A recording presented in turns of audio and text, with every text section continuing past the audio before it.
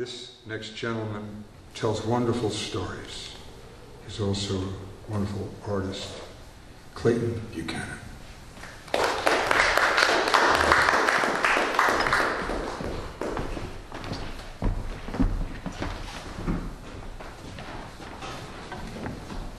Okay.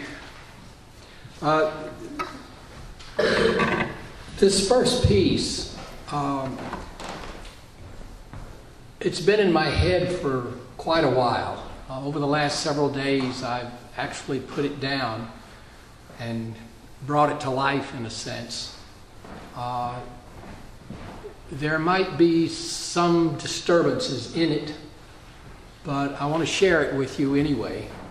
And it's entitled, Our Future. The darkened, cloudy evening of life is upon us, the full extent not known as yet, but looking forward to a sun-shining morning to come is within us all if we so choose. The downtrodden naturals of our country and certain countries of the world encompasses us continuously, being openly sought after and discussed, but seldomly resolved in a responsible realm. Our vast stated country is rated 21st worldwide in outreaching and offering civil rights for all. Openness and acceptance to differences can be the saving grace of lives. Refusing outright to share can become catastrophic, and at the very least, be most graciously ignored. Under our volatile administration's dominating directions, many world countries are isolating us in regard to working with. Much needs to be done, and we as a country are now faultlessly excusing ourselves from accepting human responsibility.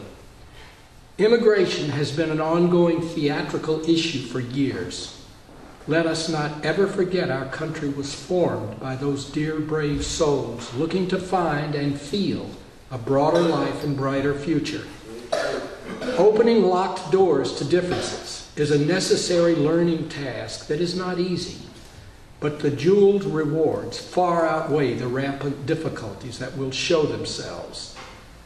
George Washington was vehemently against party backroom politics, vocally stating it was not the true meaning of democracy, of the people, by the people, for the people. Fighting those dark Revolutionary War days allowed us to develop our democracy, but only to a very limited degree. The Civil War developed a strong push for racial equalization, but the end to slavery was just in the beginning. Survival alone was a struggle for many during those war years. Our written Constitution stated that democracy was the goal to follow, but power, domination, and greed were prevalent then, as were those who did care for humanity. Have we ever had a true blossoming democracy for all, or is it still a conscious dream for our future, well worth fighting for through perseverance and outreach, but not through the taking of innocent human lives, where collateral damage should be non-excusable? Defending our country from a physical attack is an agonizing exception to the rules of war. To this day, human equalization is still not actively accepted. I realize that I am not a true activist, but so wish that war was not the only prevalent answer for peace and acceptance toward the possibility of a living togetherness. As a last mention, let us never forget the horrific horrors face-painted across the American Indians that we, as a nation, tortured, killed, and imprisoned on reservations for our own ludicrous gain. Indeed, they did strike out to try and save their right to life. This is the perspective for survival, but to this day, across all boundaries, we have not learned enough sequentially from what true history has shown us not to do. Our country is dominated by two political parties, Republicans versus Democrats, or vice versa, that are swayed by high-ranking, tiptoeing, prolific corporations seeking power and monetary gain at any cost. In all honesty, there are a few good intentions that outreach a helping hand to associations and persons in need, but other squanderers do not. I am tired of politics of today in its limited representation of our broad society and the forced directions to benefit their own agendas. Each and every one of us should have the right to vote for our personal choices. The Electoral College took that right away, even though they pontificate otherwise.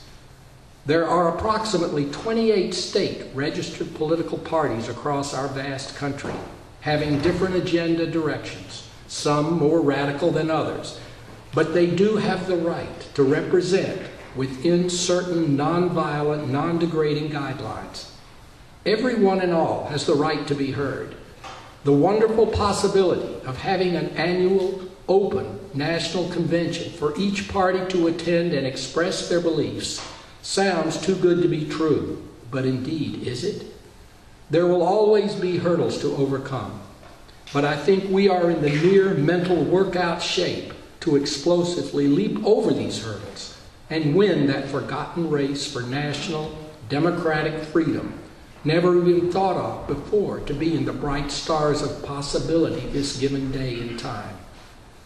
Outreach, openness, understanding, and acceptance should be our targeted answers.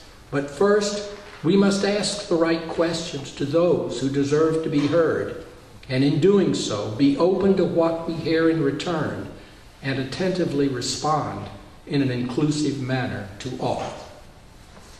Thank you.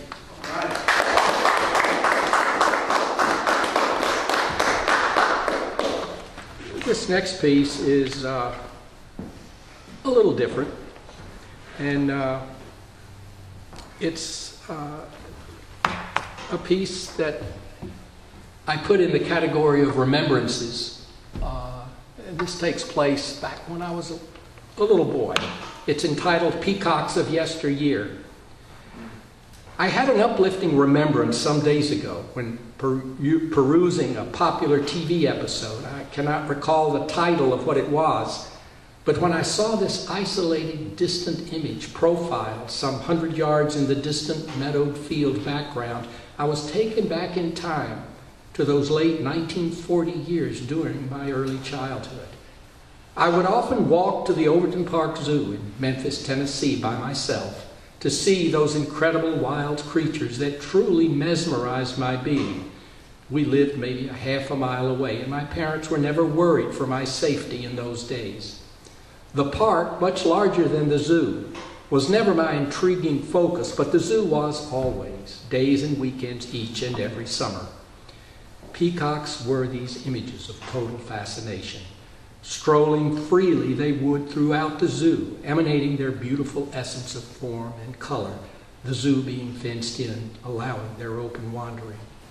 I first saw these birds of beauty with their feathered tails trailing behind, at times touching the ground. The miraculous extended fanning of their extruding feathered tails, never knowing when this would happen, so included such colorful blue and green nuances of variety, always grabbed my questioning attention immediately. They never seemed to fear those of us attending as we envisioned our surroundings. This allowed me to actually feel that I was an accepted part of their physical world. I learned later, after questioning my mother, that the male birds were those who fanned their tails to attract the females for acceptance during their mating period. The extended beauty of these delicious designs of these feathers, when spread, included what resembled wide open-eye imagery, randomly placed, starting at the top tips of those miraculous tail feathered extensions. While wandering the zoo one day, I saw for the first time one of those exquisite long-tailed feather beauties lying silently by itself on the ground. Hesitating, I did not, as I reached down and touched this creation from life. Picking up, I did, realizing the eye imagery at its end was at me gazing. Over the next days, I collected more of these fallen feathers, taking them home and placing them in my bedroom wherever I could stick them, giving me a feeling of continued growth, remindful of wherever they had come. I don't remember how long this zoo fascination lasted, but there then came a day when my family moved out of state. Rarely, if ever, did I visit that zoo again. Some 68 years later, after recognizing this peacock image on TV, I can still envision those brightly, colorful, prolific peacock beings of yesteryear and the true wonder life has to offer this and every day. How and why these thoughts are brought back now, I have no answers for, other than accepting the questioned trigger that is at that one special moment in time. Thank you. Okay.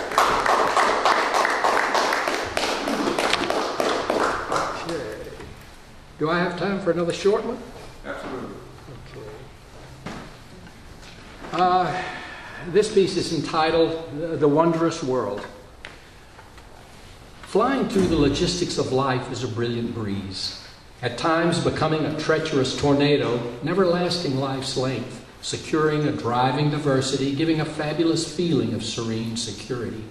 A marvelous miracle of tumultuous times pushes our pathway to the revered road of succulent success. Do we have a chosen choice to live a losing life? Or is it an airborne adventure meant to motivate moments of flatulent failure, rising repeatedly to the longevity of love and dreams? This wondrous world of colossal cultures can motivate mankind only if the warbles of womankind are robustly recognized to their flowering fullness. We must audaciously accept those regardless of dynamic differences. Thank you so much.